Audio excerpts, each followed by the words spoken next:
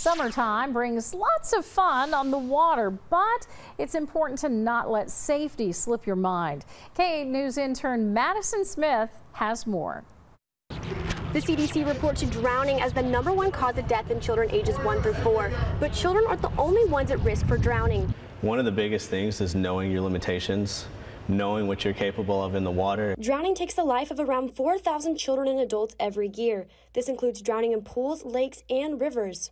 Jonesboro City Pool lifeguard head Stephen Davis says these accidents can happen in the blink of an eye. It's very, very quick. Any kind of water emergency that can happen, so you want to keep an eye.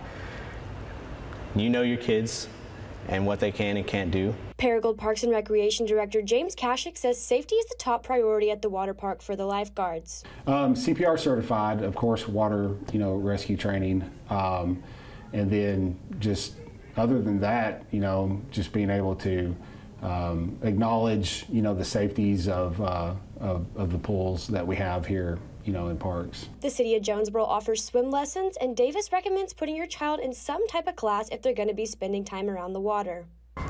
No matter if it's a trip to the lake or just to your backyard swimming pool, it's always important to keep swim safety in mind. In Jonesboro, Madison Smith, K8 News.